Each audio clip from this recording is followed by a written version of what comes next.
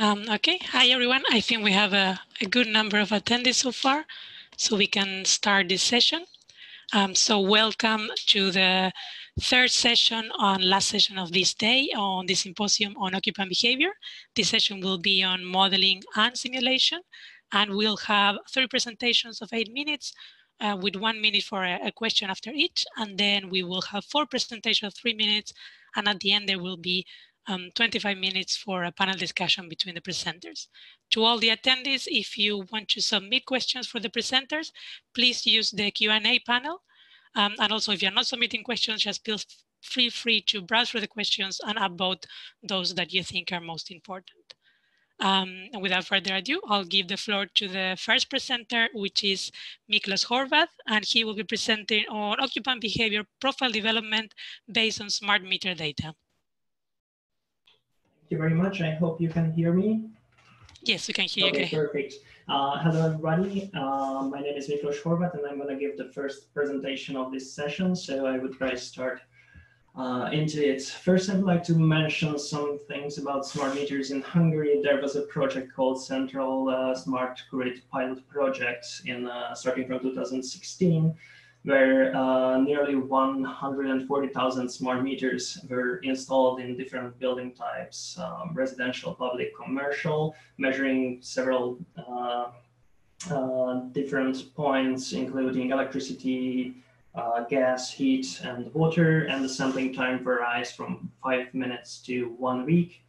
I'm part of a research group, and the project title is this long here. We have been presenting in Perugia in September 2019. The aim of the project is to analyze the data collected in this pilot project, because they only wanted to test how they can install the meters, but they are not analyzing the data. So we are aiming at different objectives. We would like to develop occupant energy profiles for different building types and households, and we would like to enhance and support the national building typology system, and also we would like to help policymakers to make better decisions, and we also would like to identify clusters for occupants based on their consumption, including social demographic parameters as well. Firstly, I will talk a bit about the meters. On this slide, you can see how many meters were installed in the residential sector. As you can see here, the meters were mainly installed in central and southern Hungary, including 2 cities from the east. A total of 1,800 meters were approximately installed so far. We identified usable data from 5,400, and we did a geographical survey of 1,300 buildings.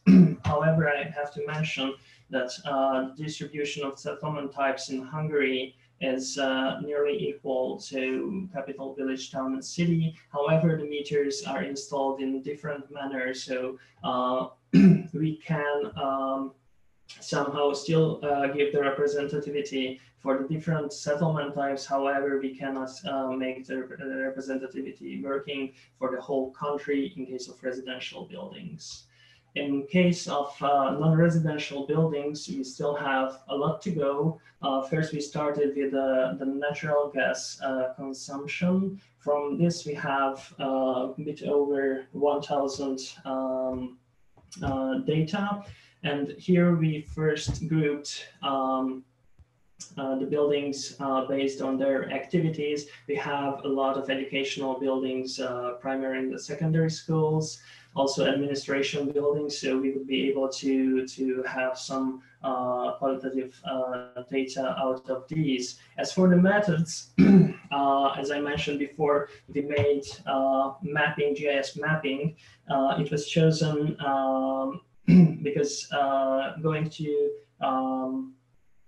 check all the buildings would be really time and effort to do. So we had to make a compromise between the accuracy and the time spent on it. Also, we were trying to get information on the building function, type, area, etc., etc. And then we were making subcategorization based on the building archetypes for the previously developed national building typologies. We also had some problems with the street view images because they were not available everywhere, and sometimes it was like nearly impossible, or at least very difficult to identify the buildings. As for the evaluation methods, we use time series analysis and clustering. We started with natural gas consumption and electricity. First, we developed a data filtering method to discard the unusable or false data sets. First, we checked the data manually, and we identified typical errors, but I will talk about this one later. And then we developed algorithms to automatically categorize the time series, so we are not using manual labor to do it. And also, we tried 3 types of clustering methods already. The other section would be dynamic building simulation. Here we already progress with 2 non-residential buildings. One is an office building, the other one is a kindergarten, and we have developed different models, aka simple and detailed models, and we were checking the model accuracy in case of these buildings, and we found that it's really important to have a balance between the detailed and the simplified methods, because they can give big difference in the results. For example, in case of the HVAC system, from 15 to 25% difference between the measured and the model data. As for the questionnaires and interviews, we are planning 3 rounds of data collection, 1 in public buildings without smart meters, 1 in public buildings with smart meters. These questionnaires were already held. However, with the households, we are only planning to do surveys with where smart meters are also installed, and we have we're going to check different variables so we can evaluate the results better. As for the results of the public buildings, as I mentioned, we were doing some data filtering. So we checked some time series, this cumulative time series for typical errors, including buildings with like no consumption or big jumps in the data or missing data. So where we don't have at least 1 year data, we discarded them. And based on our manual checks, we developed an algorithm, and we found usable data for 67 school buildings, and I would present you the first clustering results in this aspect. So on these graphs, you can see the relative consumption of 2 buildings for different months.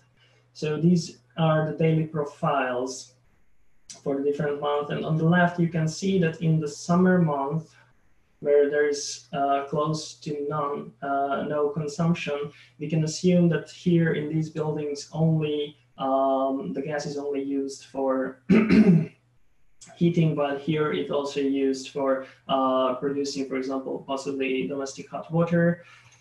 So we made clusters, and we tried to establish the optimal number of clusters. So we used the silhouette and the elbow methods, and we did it for the summer month, where we found that if we make 4 clusters, here you can see in the 4th cluster, there is close to none possible domestic hot water consumption, while in the other profiles, there should be some other consumption than heating.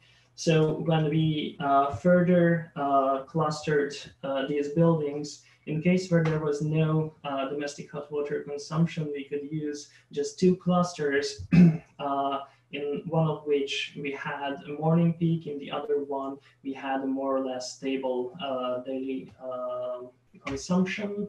But in case of schools with possible domestic hot water consumption, the results are very similar. So as you can see, there's also one where there is a bigger morning peak, and the other one is more or less stable consumption during the day. And as to conclude my presentation, so we can achieve some representativeness for the settlement types, but not for the whole country. The biggest problem is the GDPR with residential buildings. Also, we are experiencing some serious data quality issues. As you could see, like maybe 10% of the data was usable so far. And the public buildings, we can analyze in more details because we would have more data on them. And as for the clustering analysis, we are wondering if there are other clustering methods that you could recommend. And also, like, is there a better way to determine the optimal number of clusters, or is there like more accepted way, I would say? And also, how can we determine the optimal fuzziness parameters for the fuzzy k-means methods? And basically, thank you very much for your attention. I hope I didn't really go out of my time. Thank you, Miklós, you are only 2 minutes over, so we're still okay. So I'll take one question from the Q&A panel. It says, please, could you explain why only a small percentage of residential dwellings had usable smart meter data? Sorry, once again? If you could explain why only a small percentage of the residential dwellings had usable smart meter data. Well, basically, as I mentioned during the presentation, the problem is that there are so the project where they installed the smart meters was a pilot project of seeing and evaluating different types of meters, and they were mostly interested in how they can install them, and they never really checked the data, and this data check we are doing. So that's why the quality is sort of so bad of the data. But we are trying to get as much out of it as possible. Okay, thank you. We have more questions, but we'll do them later in the panel discussion. So now we go to our next presenter, Mohamed. The topic of this talk is analyzing smart thermostat data and unregulated loads to support the Canadian Net Zero Energy Ready Code. So Mohamed, if I can ask you to share your screen. Yes. Can you hear me? Yes, we are. Okay, we're not seeing the presentation though. We see your. Right. Yeah, I'll put it up. There we go. Perfect. Okay. I should be good.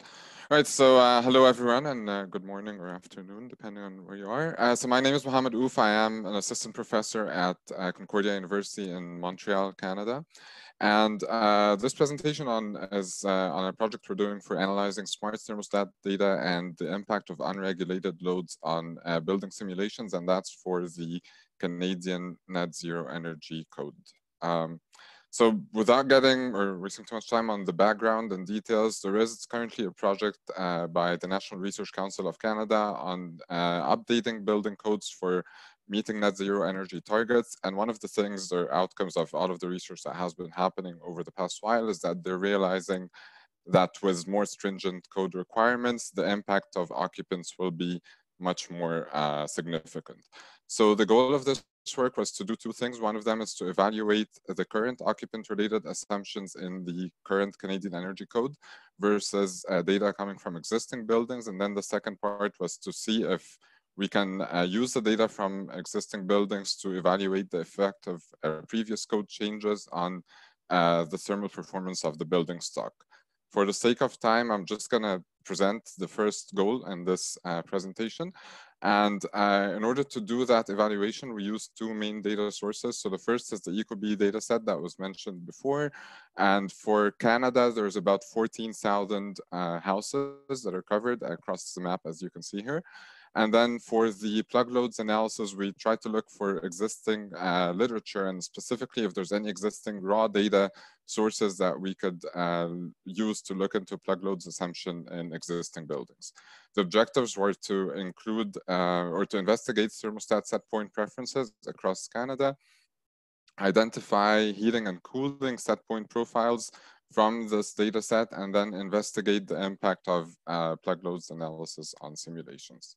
So the first part of the analysis was building on some previous work that was actually looking into that a little bit. But so what we did was more of a high-level analysis of the average thermostat set points in different houses in the country. And what we found, or what we focused on, was the set points when the mode is on heating or cooling, and for basically daytime versus nighttime schedules. And we found that almost 80% of the data points within that huge data set were actually falling into those categories. So that was a good way to filter out or to just focus on those main categories of data.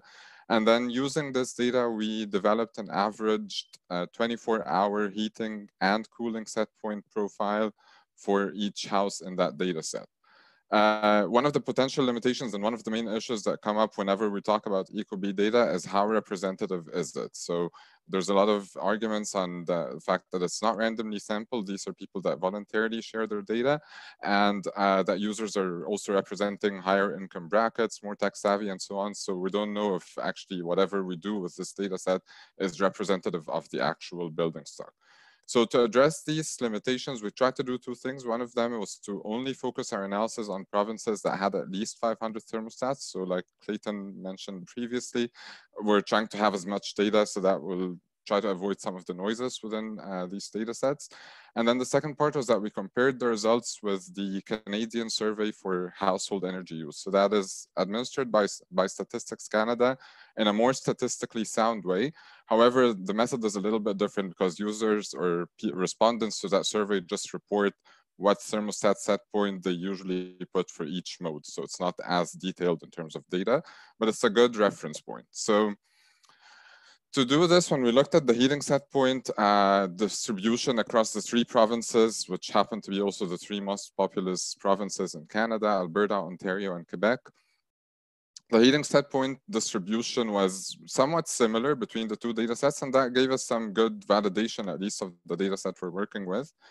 When we looked at cooling, the situation wasn't exactly the same, so there were some differences. And one of the main things was the fact that the SHU data or the survey data that comes from Statistics Canada only reports cooling set points for 23 degrees and above. So anything that's above that is just reported in one bracket. So that's why you always see those jumps in that area, and on the 23 degrees Celsius, and that represents even more than 23.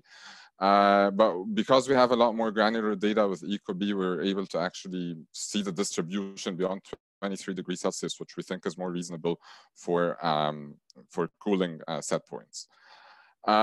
Using this data, so after we've done this validation, let's say at the beginning, we came up with those 24-hour heating and cooling set point profiles for each house. And we did a K-shaped clustering, which is a variation of the K-means clustering algorithm, to look at that data set for the, I think what remained in those 3 provinces was something in the range of 10,000 houses, to look at their 24-hour heating and cooling profiles and to see how we can cluster them. So we identified that 4 clusters was the most appropriate. And we basically came up with 4 heating set point clusters or profiles and 4 cooling set point profiles for Canada. What was interesting is that 60% or almost 60% of the houses in both situations had a daytime heating and cooling setback. So for heating, that meant a lower heating set point during the day. So that's cluster 1, 2, and 4. And then for cooling set points, that meant a higher cooling set point during the day. And that's because most of the houses belonged to clusters 1 and 2. So when we compare this with the code assumptions or the current code assumptions, there were quite some significant differences. So first of all, the code actually assumes that there's a an increase in heating set point during the day rather than a decrease, which we saw in more than 60% of the houses. And the cooling set point is assumed to be constant, but that's actually also not the case. We do see a setback or an increase in cooling set point during the day. The code assumptions also, although we found 4 different clusters or 4 different groups, there's no variation. So these set point assumptions that are used in the code are the same for all climate zones, housing types, and floor areas, and so on. So in order to investigate this a little bit more, we developed a random forest model to see if we can predict which house would belong to which cluster. And with that random forest model, what we really wanted to see is what is the impact of the different attributes about those houses that influence their heating and cooling set point preferences. What we found, not surprisingly, was that the outdoor temperature, which is measured from the nearest weather station, was the most significant parameter in most cases. And that kind of indicates that possibly climate zones can have an effect. And that was also shown in some previous studies by Brent Hutchak and others. There's also the fact that building age was also quite significant, and that's probably representative of the actual thermal properties and thermal mass envelope efficiency of the houses, and that did have an effect on the cooling and heating set point preferences. The second part of that work was looking at plug loads assumptions, so the plug load profiles that are used in the code compared to what is coming from actual buildings data. So as I mentioned before, we did take raw data and developed 3 scenarios for 3 different building types using data that's existing in the literature. And then at that point, what we did was develop those 3 scenarios and plug them into the archetype models that are used for code compliance for these 3 building types. So some of the interesting observations we found is that the current energy code assumptions for plug loads may be overestimating EUI across the board, especially for office buildings and others, and also that the impact, and that was also one of the most interesting findings, is that the impact of plug loads assumption does increase with newer codes. So that is validating the need for revisiting those assumptions that really haven't changed since the 80s, to say that if we're going to go for a net zero energy code or more stringent requirements, this trend of increasing the impact of plug loads assumptions will actually be even more. And finally, which is kind of expected anyways, that the impact of plug loads assumption was also consistently higher in milder climates versus colder climates within Canada. I'd like to finish this with thanking my team that has been working on this, and also the financial support that we got from the National Research Council of Canada for this work. Thank you very much for the presentation. I think I see a question from Colson Anderson. It says, the heating set points seem quite low. Do you have any information on the actual temperature? So the heating set points in here, so that's actually a good point. So in we do have the actual temperature data, and that for this data set, we were interested more in this case to look at the heating set point specifically, because that was what we were asked to do. I think that's something that we can, I'll just to be frank, like we don't have a specific answer to that right now. I don't think we looked too much on the differences between the two. But we looked at that for another part of the project to see like the difference between indoor and outdoor temperature, and that was to analyze the thermal properties. So that's a good point. I think we have to look at why, or if there is a significant difference between the set point and the actual temperature. Great, thank you. We'll go to the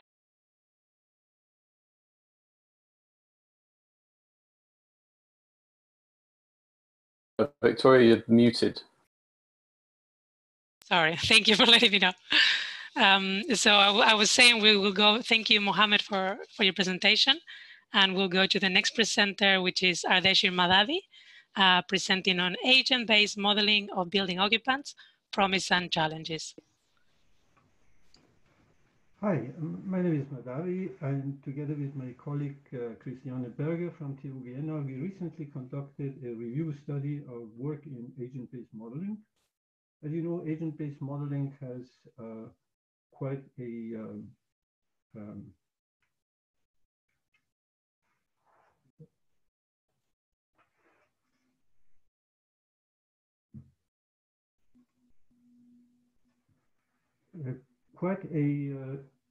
history with regard to the built environment. However, most of the studies have been with regard to issues such as fire safety or occupant evacuation and means of egress.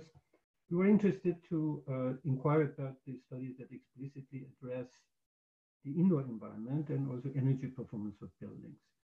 As you are familiar, many colleagues consider that the conventional way of representing occupants in buildings is rather simplistic, schedule-based representations, for instance. So the idea is that we should have better means of representing the dynamics, the complexity, the high resolution of occupants, patterns of presence and actions in buildings. There have been many methods pursued in recent years, specifically probabilistic methods. Thereby, of course, agent-based modeling offers itself, I think, also as a probably adequate formalism in that direction. So I don't think I need to talk about agent-based modeling method as such. You're mostly familiar with it. Sorry, excuse me. I'm sorry to stop you for a moment, but I'm getting a lot of comments that people cannot hear you properly. So if you can get closer to your microphone. Sorry to stop you, but just many people are saying that they are not hearing well. Okay, is it better? So you hear me better? I can hear you fine, but let's see what people say in the chat. I think no, so I don't know whether you can get closer to the microphone or... I guess I'm as close as possible. Okay. I will try to speak a bit louder. Okay, so, thank you. Basically, the agent-based modeling as a formalism is known to most of you. So the idea is to represent these patterns of presence of behavior, not in terms of procedural codes, but to embody those, so to speak, in the behavioral repertoire of individual agents that representing individual occupants. The general format is that we need to somehow capture the behavior of people. Typically in that area, we need to rely on behavioral sciences. On the other side, we have to also represent the physical factors of the environment, the buildings itself, the systems with which the occupants engage in interactions. And we look at what are the existing works in that area before, so to speak, embarking on new studies. Our search was limited to about the last 10 years, from 2010 to 2018. We looked at different ways of trying to figure out what papers would be relevant. And from those papers that were generally in this area, specifically 23 publications were found to be immediately and directly relevant. So the questions that we ask ourselves are, what was the purpose behind the implementation of these works of research? What methods of representation did they pursue? And what kind of implementation tools they use? And I share with you a few of the respective results. So altogether, if you want, the general review was structured in terms of this matrix of these dimensions. With regard to implementation tools, here you can see those that used in order to represent the occupants. You can see some of the usual suspects in this area: NetLogo, AnyLogic, Repass, Symfony, and so on. Some people even use tools such as MATLAB. With regard to the implementation tools for the environment, these tools are specifically not agent-based, but they're typically procedural codes that most of us use when we do basically indoor environmental analysis and basically building performance simulation. So those are the typical that even in these platforms that are meant for agent-based modeling are typically deployed. So the central question for us was, what is the main source of domain knowledge? So the colleagues who developed these platforms, how do they, so to speak, capture the people's behavior and represent it in terms of computational code? And if you think about three basic categories, what are the underlying theories behind the presumed patterns of occupant behavior? Where does the source of information come from? Is it from theoretical background? Is it just literature that is embedded in codes and standards and guidelines that planners typically use? Or is it original data? And we try to do analysis, if you want, of those. And we start with the percentage of publications that are specifically and exclusively based on codes and standards. They're about 40%. So that's all they use in order to capture the behavior of occupants. If you look at the original data, relatively a small percentage do that, that at least for one building, some data is collected in order to develop the model, in specific rare cases also to try to validate the model. And there are various percentages of combinations, for example, theory with original measured data or theory-based information with case-based information and other forms of combinations. So if we actually try to summarize this result in a most succinct way, we can suggest that something like less than 1/3 of all these publications use any kind of behavioral theories. I mean with that some form of assumption, either the causal or data-driven theories such as theory of planned behavior or any kind of theory. So a very small number have any kind of explicit theoretical underpinnings for their inquiries. Less than 40%, about 40% rely exclusively on codes and standards and guidelines and typical information accessible to planners. And as I mentioned before, less than 13% use any kind of original measured data from the buildings that they try to model. So those buildings are modeled in terms of a, so to speak, formalistic representation and to explore the possibilities of algorithm, but they are not based on, so to speak, authentic information. In a few cases, some information is collected either through monitoring, in case possible, and sometimes just basic on some kind of occupant survey of in which type of situations do you do what kind of behavior and so on. So let me, so to speak, summarize all of that, and we could suggest that in principle, there is quite significant promise in agent-based modeling technique, which is to me somewhat surprisingly seems to be somewhat underused if we think about the application cases in indoor environmental analysis or energy performance analysis. Theoretically, we could represent the dynamic nature, so to speak, difficult to put in schedule nature of behavior of occupants. We can enrich the possibilities of simulation tools in terms of being able to look at this variability of occupant behavior and represent those. But we face also a number of challenges. Most of it is that we have, there is a paucity of empirical information regarding occupants' behavior, perception, evaluation processes, and behavior.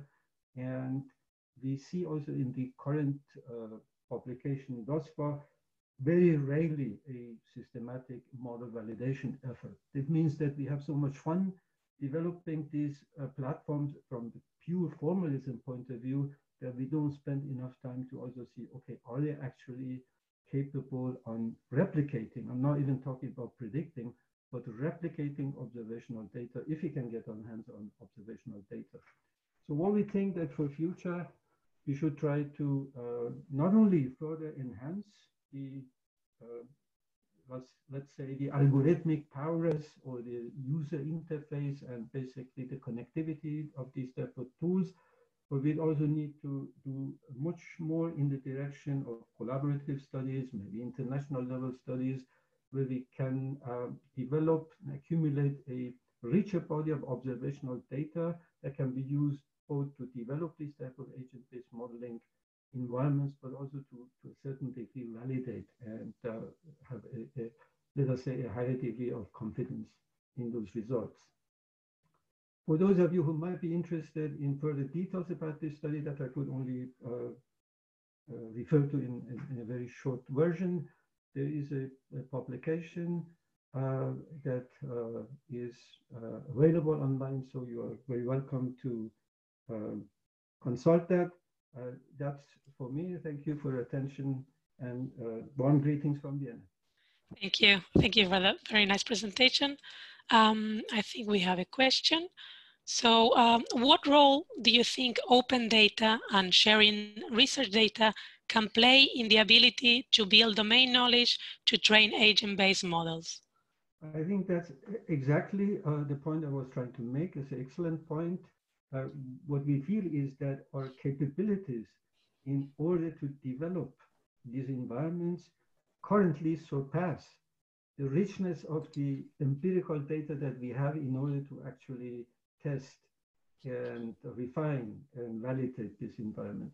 So development of databases, having sources of open source data.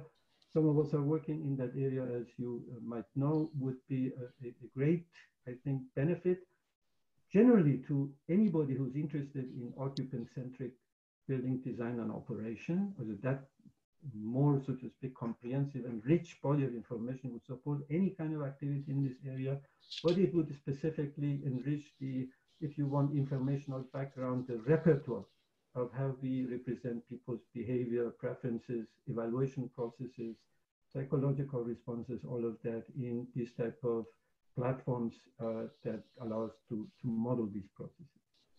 Thank you. I think we have a lot to talk during the discussion then. So now we'll go to the 3-minute presentations. These presentations, they're all continuous, so we'll leave all the questions for later. We'll start with Clarice, who will presenting inserting occupant behavior models within the workflow of practitioners, a practice-based perspective. Hi, I'm not sure you can see my full screen. Can you hear me properly? We can hear you. If you can put the presentation in. Yes, in slideshow. Yeah, Perfect. That's fine. Is that okay? Okay. So we present a practice-based perspective for inserting occupant behavior models within the workflow of practitioners, more specifically building designers. We understand that designers need to make decisions which are incomplete, have incomplete information and also multiple goals, from aesthetic to imposed by client. Besides that, they solve problems by reflecting in action through a conversation with the materials of the situation, that is, with the drawings. So we recognize that designers always ask questions about the building, how it performs, how it can be made better, what options the designer has for developing it, etc. We deconstruct and formalize potential questions such that they can be encoded in a database and recalled by the simulation user. And the database contains, in theory, all the questions that one can ask about the building performance and contains all the knowledge, the answers on strategies for analyzing and improving performance. So this is a diagram of our proposed framework with the following dimensions encoded in a data model. So the goals of simulation, which go from understanding performance up to assessing a product, meeting a target, etc. Types of analysis, which can be descriptive, just comparisons, optimizing, sensitivity tests, etc. Types of actions designers can have, building parameters that they can change during the design process, types of metric, types of interaction of simulation user with data, and types of display. So we can then formalize what was discussed into a simulation workflow. The software user inputs his or her question. The question triggers specific model settings, simulation settings, and analytical processes to be run to aid in the decision making. The answer to the question is then provided through a simulation post-process output, which is displayed at an overview level, but it's also possible to enable the user interaction with the data through different types of zoom and filtering systems. An individual design process should then be supported by flexibility in the sequence in which these questions or this information is requested and delivered. And it should support any sequence of questions. So you have two different examples here. And that's why we propose a kind of a modular system. Now, once a database of questions is created and formal simulation workflows can be created for each different type of question, useful sequences of questions can be identified and recorded in a database as patterns to be shared, stored, recalled, and adapted, enhancing possibilities for different types of scripting, quality control, knowledge transfer, etc. So this slide shows an example of a pattern for identifying overheating in a school building. So patterns can be recorded at different levels, from planning up to the effect of different types of occupancy. And we want to open a discussion with you on recording patterns related to occupancy behavior. So these patterns can, again, be recorded at different levels and organized into families, such as, for instance, a phase in delivery process, climate and culture, building type, potentially even user types, environmental ambition of the building, if it's going to be zero carbon, naturally ventilated, etc., modeling domain, and type of occupant interaction, intelligent systems, manual control, and so on. So we could start by producing a template to capture information from case studies that are produced in the annex. And here you have some of the previous work on this area, which is generic to the design process, but can be adapted to capture the interaction between user behavior and design. Thank you. Thank you very much, Clarice. We'll go on to the next presenter, that is Tianzhen Hong, presenting Is a Zero Net Energy Home Really Zero Net Energy?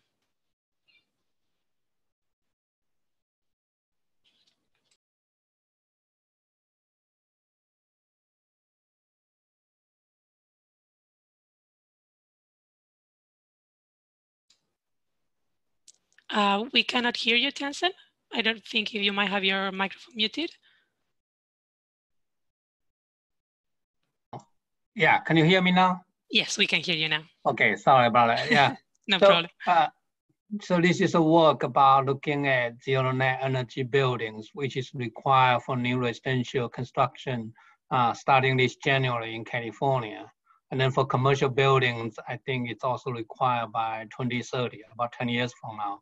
So I think one of the research questions is looking at, these G&E homes are designed using simulation to help optimize, technologies, right? And using like a static set of assumptions about, climate data, about occupants' energy use behavior. So we know in reality, those two things change, right? Dynamic and complexity, as Ardeshir just illustrated. So we want to look at how those impact the actual performance of a G&E home. So we know the occupant behavior is a significant factor influencing building performance. So we did this case study, basically looking at three typical climate in California: San Francisco, mild climate, Fresno, and Riverside. And this is a single family home, as the figure illustrates. So a methodology, we're looking at like, the last 30 years actual weather data, as well as the future climate scenarios, based on IPCC predictions. And then we also define three types of occupant behavior. Usually those assumptions use a Cohen standards, we call it standard, and there's the energy austerity style and energy wasteful style. So this is sort of provide scenario for us to look at. So this is the design of a G&E home. As I don't go through in detail, but you can see at the bottom, there's a 3.4 kilowatt of PV. It's on-site generation, and this is for climate Fresno. And the appliances are Energy Star, very high efficient cooling system with a CS16 and the gas furnace, a 92.5% efficiency, so high performance windows, LED lighting, as you can see, right? This is a G&E home.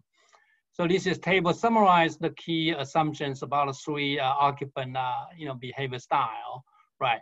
I think in the middle is the energy austerity, and to the right is energy wasteful. So those are heating, cooling, set point, as well as operation, appliance use, lighting, as well as hot water use. So lighting, I think the curve basically require LED, but the energy austerity means that lights is on only when people feel dark. And that's usually about when the illuminance is less than 300 lux. So the water consumption, we assume, the energy wasteful basically use about double the water, taking bath, all those kind of, water consumptions. So one result here, this is breakdown by the three climate, but take San Francisco as an example. So the horizontal break dot, that's the on-site PV generation. So the standard you can see, right, that's about equal. So that's a G&E home. So energy austerity basically means, right, then you have margin. Basically, that's energy reduction about 20% from the standard consumption. But energy wasteful basically doubles the energy consumption. So your G&E home may not be actually G&E, right, if energy use is, a wasteful style. And I think other climate shows the similar, pictures. We're also looking at the weather impact. So this basically for each energy style, we shows the variations of the energy use across the 30 years, right? So I think for the austerity, you know, for some years, you know, it may not be ZNE, but you know, it's good. And for the, I think San Francisco, because it's not requiring for cooling, so I think it's on the positive side. While the other climate, you know, that requires more cooling, for example, Fresno and Riverside, you may see some risk that ZNE would not be a real ZNE, you know. So impact of climate, and I think going to the future, right, because weather warms up. So for example, San Francisco would need less heating, and hopefully the cooling is not triggered. So basically you see a positive performance in ZNE, right? And for Riverside and Fresno, then it's much more complicated because, right, you need more cooling but less heating. But in general, you know, the ZNE would not be maintained, if you will, going to the future in, you know, 2045 or 2075. So the conclusion is, I think these two factors influence performance, and the idea is we need to consider these in the design. So we evaluate maybe the PV, you know, needs to be larger in order to handle all the different type of complexity and uncertainty. But that's my key message. Thank you. Thank you. In the meantime, before the next presenter, if I can remind everybody to use the Q&A panel, just write your questions there and also upvote those that you think are most important. So we'll go to our next presenter, Marika Vellei, presenting on demand response events in residential buildings, not noticeable at all. Yes, hi all, my name is Marika and I'm a postdoc at La Rochelle University, where I'm trying to understand how occupants respond to demand response events in residential buildings. So I'm interested in demand response events controlled by smart thermostat, which aims to change space heating patterns. So when a smart thermostat is activated for demand response, it induces some changes in the indoor temperature. So the acceptance of demand response depends on how the comfort of the occupants is affected by this dynamic indoor condition. So at the end of the day, what we want to model is how occupants react to these demand response events by adjusting the thermostats. So at the beginning of our project, we put a lot of effort on trying to better understand and modeling dynamic thermal perception. And for this, we created a new modeling approach, which is based on the updated version of 3 existing well-known models. If you want to know more about this model, you can look at our recent Windsor paper.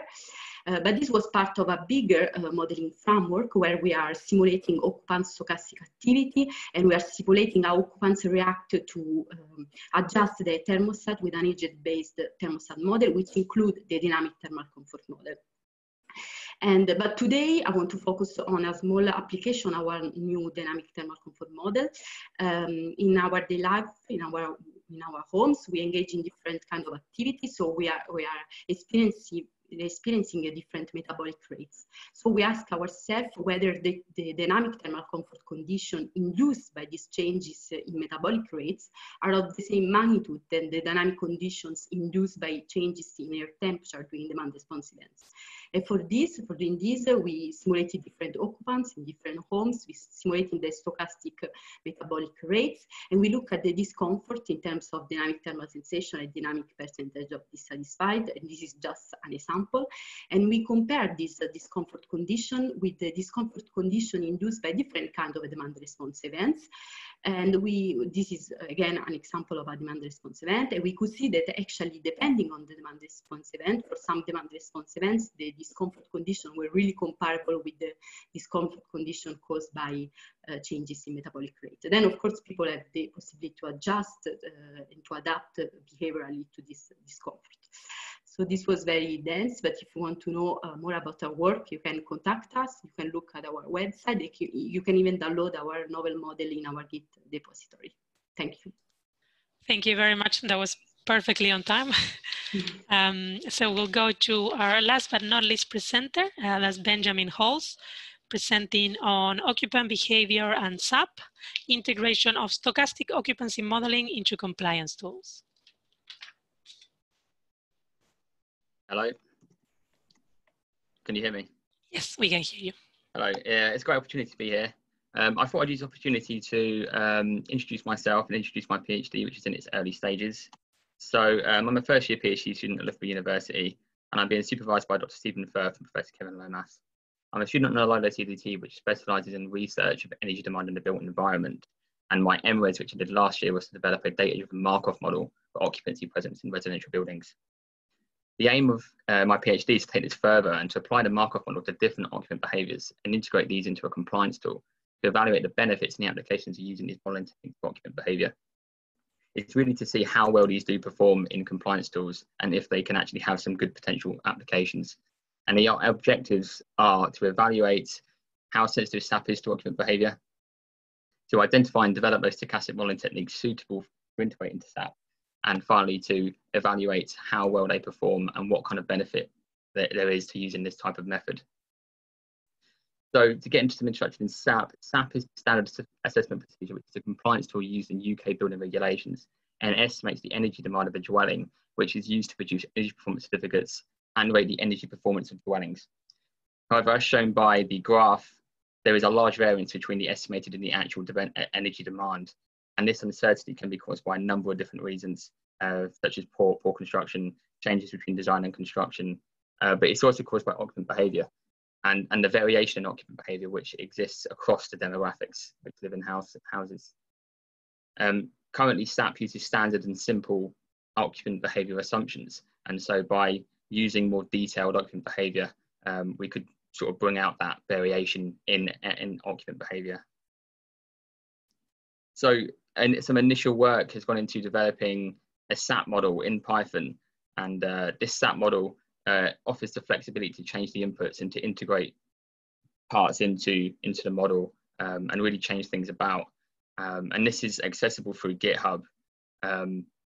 This is a big task, and the plan is to have this open source and available for other researchers to use once we know that the model is working correctly, once it's been tested. And the SAP model essentially runs through all the calculations required to estimate the annual energy demand of a dwelling, and it works quite well.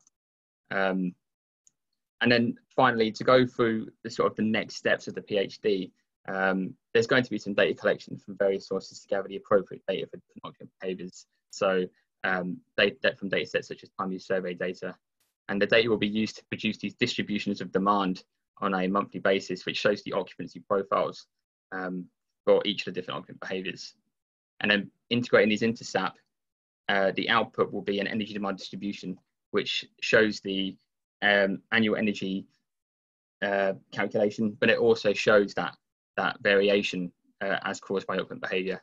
And it's this uncertainty which is going to be looked at to see how this can be used, what kind of potential applications there could be, such as in building stock modelling and in policy analysis.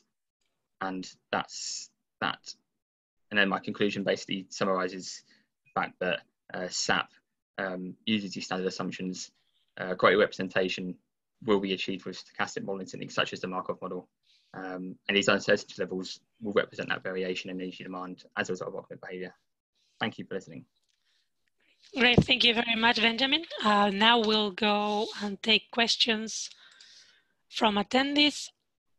So we have a question to the first presenter, Miklós, who was working on profiling behavior from smart meter data. The question is, can you give a bit more information about the process of getting access to this data set? The data set is shareable to reproduce results?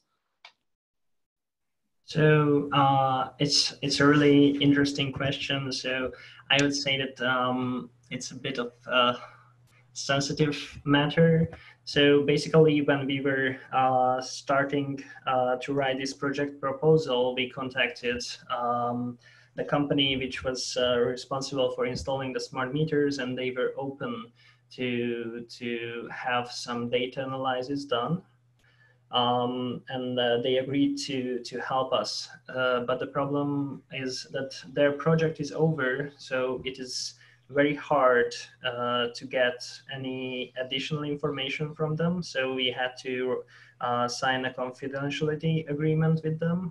So it is not really possible to share the data. However, we are open to some common projects or common research, and that way possibly we can share some data.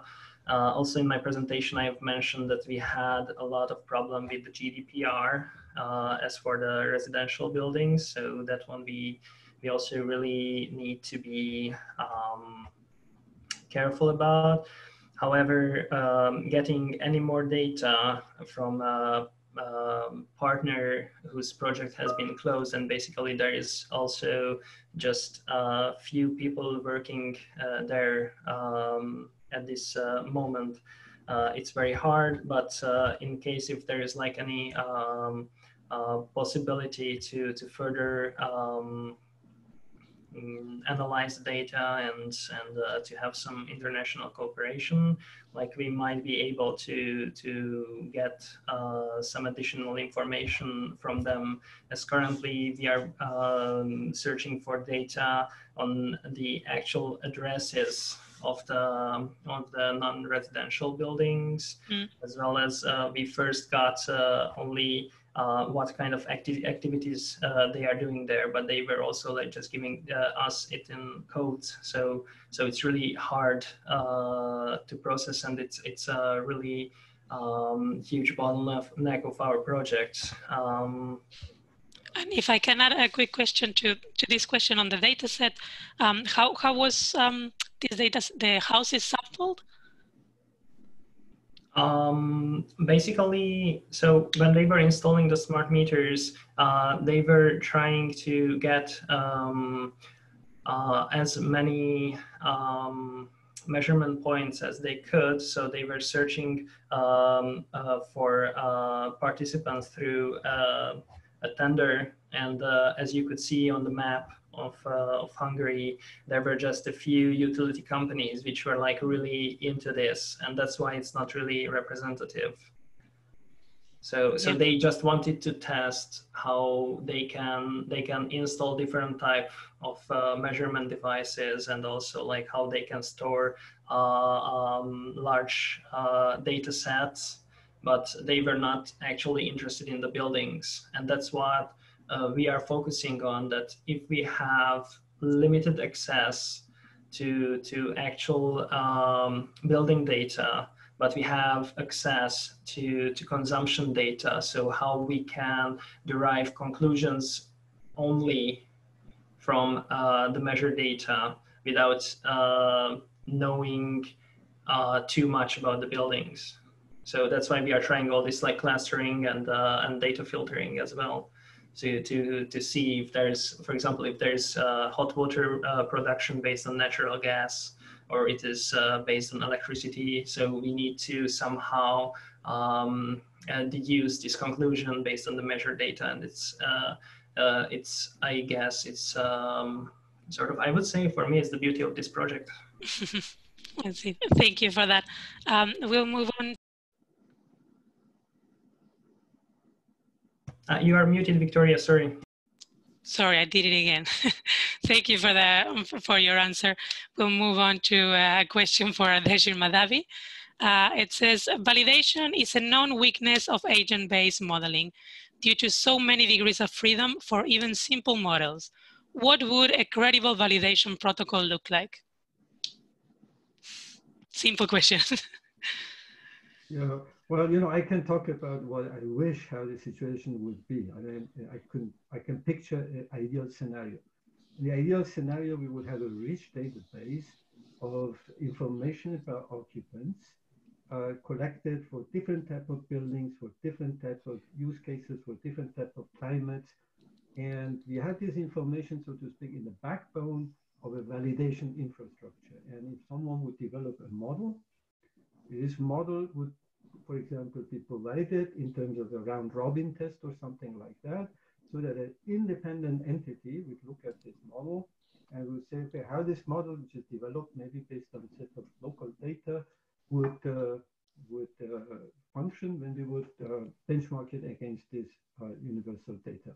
That would mean also that that model would have to have certain, let's say, devices or coefficients or whatsoever that would say, look, we have collected the underlying data is for this type of building, for this type of typology, for this type of demographics, this type of cultural background, and but we assume that certain coefficients can be manipulated such that this model can be also exported to some other condition. That would be, so to speak, an ideal scenario. And from that, we could maybe derive a protocol. But the reality, of course, I'm conscious about that fact that we have neither that type of universal database with this type of coverage and comprehensiveness, nor the people who develop this model right now have the, so to speak, the underlying basis to develop such type of coefficients that would adjust the model. But what at least we could do two things. First of all, very primitive things we could do is not to say that our models are validated, when even we didn't have, set of original data, to look at it. So you could at least ask that for the model developers to say in which way the type of information, the type of behavioral data that we have fed into the model, where does it come from? From a more, maybe, so to speak, higher level of observation, I would say we also should maybe move away to make the standard of validation correct predictions, because I think in our context, in our business, this is pretty much a non-starter. For example, energy performance of a building on a long-time horizon. But we would say, can the proposed model properly capture certain attributes of the data pertaining, for example, to distribution attributes, variance of the data? Is this model capable to do that? Because if it is, then we could use it not for the purpose of prediction per se, but in order to, for example, check the robustness of our designs or our operational regimes, and to say, okay, if we run this model many times, will we figure out that there are certain scenarios in which, for example, our design is not working very well. To conclude that, for example, I know from colleagues who work in the area of fire safety or evacuation processes, they can actually use this model to figure out if a certain design might have flaws, then in maybe 5% of the cases could be problematic. So that's a different, so to speak, standard of validation, not purely prediction, but the test of the variance of the data in order to look at the contingencies. I think that would be a good target. Thank you very much. That's a very interesting answer. I have a question for Tianzhen Hong. Says, what is the future of zero net energy? Which kind of technology can contribute in high weights, and how to overcome overcooling and overheating of HVAC now? Good question. I think so. The simulation result shows the occupant have significant impact on the actual performance of CNE homes. So I think one of the key points from the occupants' behavior perspective is, we need to design our homes or buildings to be more, interactive with occupants, which means, through some smart sensing, like if there's no people at home, we can turn off the lights, maybe turn off some appliances, depends on how critical they are, but also reset the temperatures, right? So, and the other perspective is thinking about the use of technology. Sometimes some technology may be, too complicated or need lots of maintenance and calibration. So those will not work very well in reality. We have to look at, from the people's perspective. So I think that that's, technology itself, high efficient, but also needs to be friendly for users to understand, and coupled with, smart sensing, and those are probably key to the CNE homes, going to the future. Of course, I think the other dimension is, educate the occupants so that they're aware of, as the mechanical envelope, all those static, efficiencies getting to extreme. I think what we behave is very important, and that significantly influence the energy use. Thank you very much for that. I would like to ask a question to all of the presenters. So how do you feel that your research relates to the other presentations that were in this session. I don't know if anybody wants to take the floor first. Whether you feel you can contribute, if you see a space for contributing between each other, and how do they relate to each other? I think I particularly find interesting relationships between the research that Clayton showed and also I can't remember his name now, sorry, from Virginia Tech. So because they were all talking about personas and the idea of recording occupancy behavior in this format of personas, I think can be very informative, especially for designers and for decision makers, because if you ultimately has to look at this also from the perspective of decision makers, not only to understand behavior, but also what to do with this recorded behavior. And I can see that there is a lot of gaps on understanding behavior, but maybe we should try to find different types of this behavior so that it can be useful to decision makers. So I thought their work related to personas and these ideas of trying to create this modular occupants was very interesting, and I think can inform subtask 3 very well. Thank you. And I have some, I think we can take more questions if somebody else wants to add something on this. I'd like to add actually, just quickly for the work that Miklós mentioned, like in terms of deriving occupants data from smart meter data or from existing databases. I think that would be a good build up on what we're doing. And one of the things I wanted to ask you is if you're looked into load disaggregation by any means, like trying to see this electricity meter data that you have, if you can try to attribute it to different end uses, or is there any way that you could have any thoughts on that, let's say? Well, the problem with this is that, as I mentioned, we don't know much about the buildings. So we can add a few assumptions, like for example, in case of domestic hot water production, so based on the natural gas data or based on the electricity data, if there is some base load, we can allocate something, but it's really hard to really distinguish between the end users. So the good part of this data set that it's really huge. The bad part of it is that we don't really know much about the buildings that they are installed in them. That's the hard part.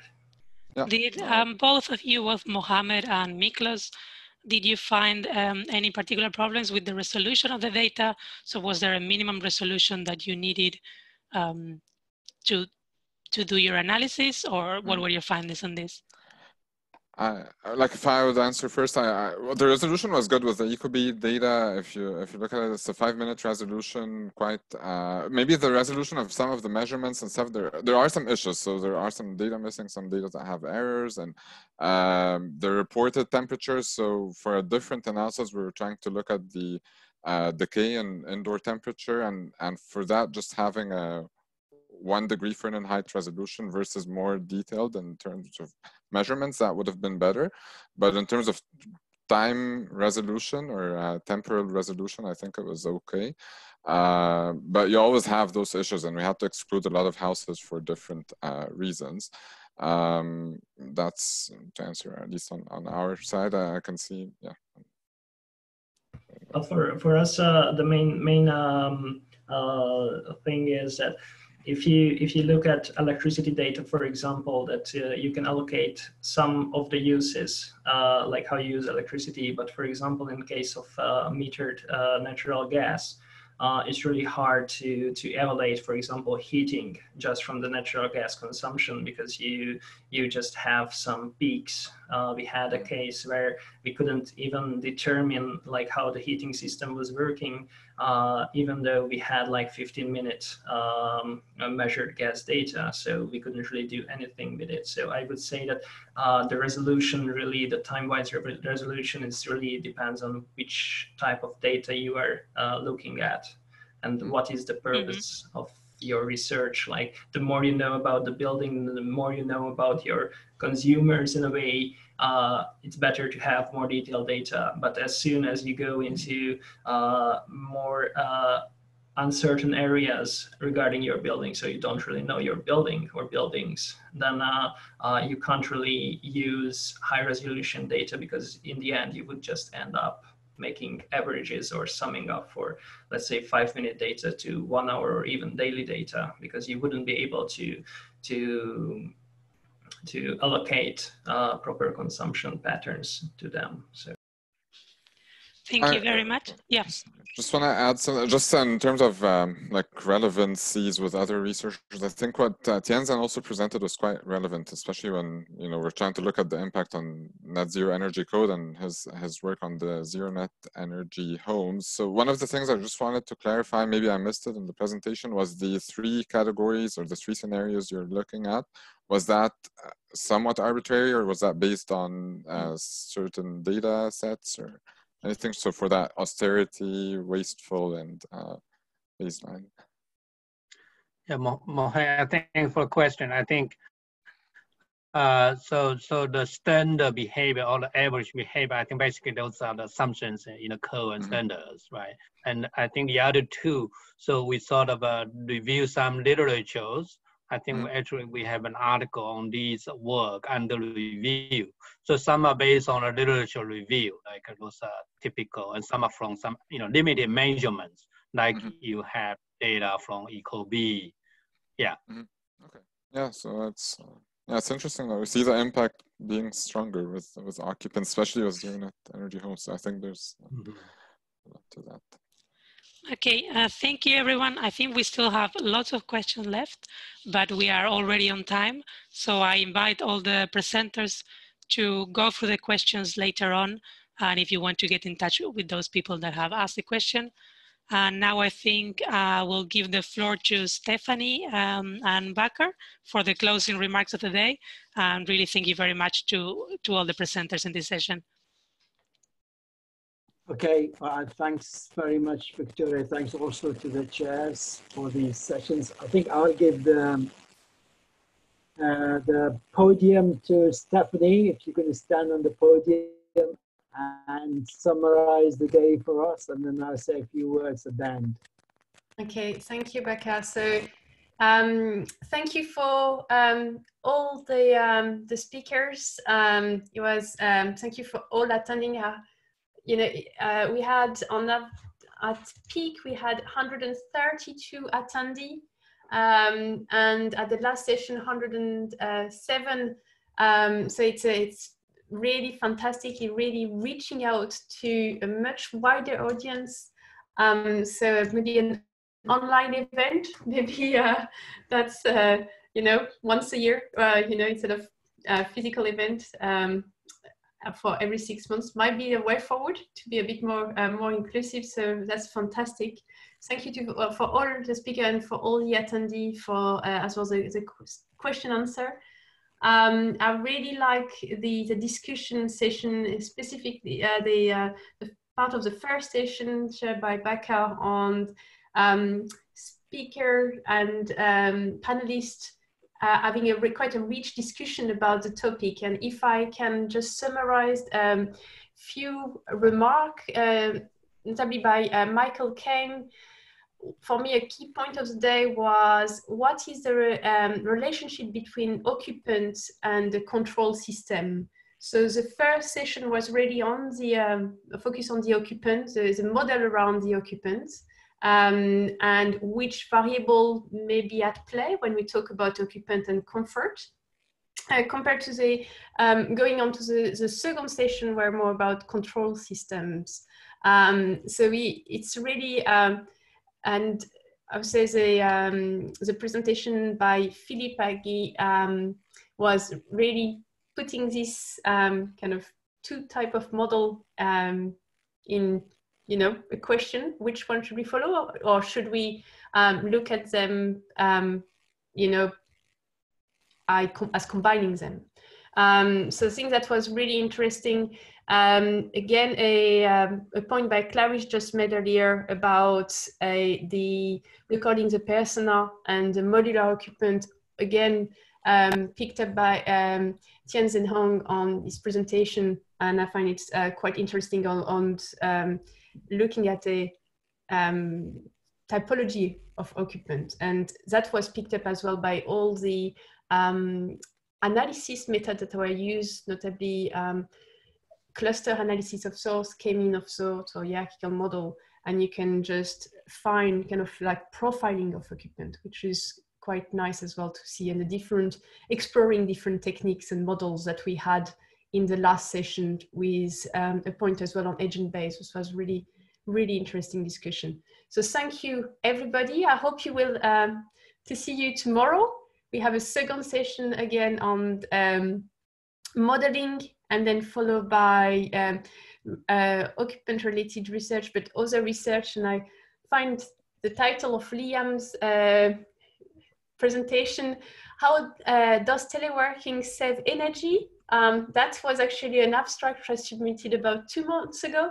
That's really topical and really interesting. So I'm looking forward to listening to Liam tomorrow at 1:25. And then we've got case study, great presentation, Marianne as well on acoustic comfort and multi-unit residential building. I'm looking forward to this one as well.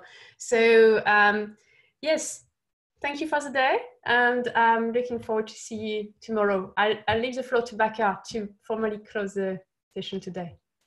Thank you.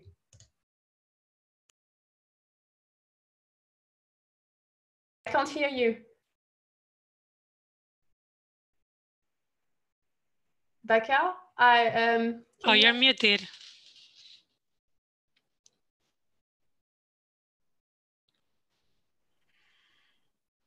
Bakar, we still cannot hear you. There we go. Can you hear me now? Yes. Right. I'll share this again. So can you see the screen now? Yep. Can you see the screen? Yes. Yeah, great. Okay. So basically, these are the panelist speakers that we took some screen grabs from today. What we really wanted to do is to take a screen grab of everybody who were attending. We had 133 this morning, and currently we only have what, 100? We have 88 participants. We've gone down by 20. So we'll try and do that tomorrow to get some screen grabs of everybody, because that will be part of the output from the symposium and also part of the record for the Annex 78 meeting. And the last bit is that Stephanie already said that this is day 2 tomorrow. We're going to start again by the registration, and then followed by the 4 sessions at the end, with one of them being just closing remarks. And it should be really 10 minutes rather than 30 minutes. I thank you again on behalf of all the team in Southampton, and I thank you for your patience if the technology did not work, but on the whole, I think we've done quite well with the technology, and this is the first time for us to try it. So again, thanks very much, and I look forward to seeing you all tomorrow, hopefully with more people. Have a good evening. Thank you. Bye-bye. Thank you, everyone. Thanks, Victoria. Bye-bye. Bye-bye. Bye. Thank you all. Thank you. Bye. Can I just ask chairs and hosts to just stay on the line, please?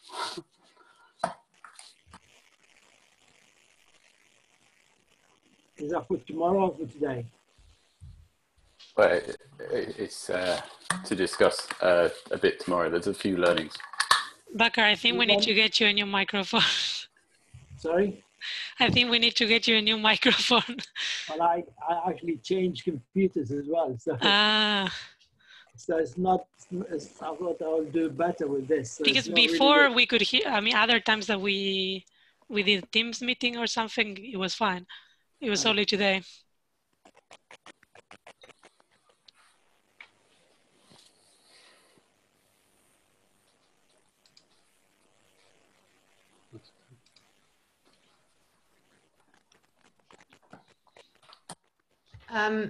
Maybe the best thing to do is to exit this and ask us to come in again, Philip. Okay, yep, that's fine. Well, we can do it on Teams because I know Stephanie's got to go as well. Yeah. Okay.